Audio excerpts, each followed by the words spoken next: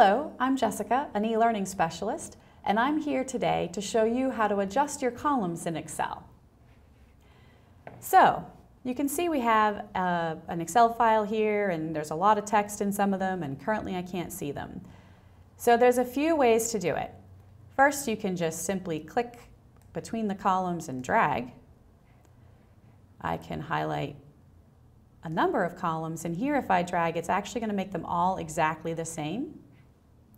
Or if I click in the upper corner, you'll see it's actually selected all of the cells, and if I double click, it's going to take all of the cells and make them all as long as the column needs to be to show you all of the information in that cell. And there you have it, a great way to make your columns whatever size you need it to be, real quick, short, and easy. Hope this helps.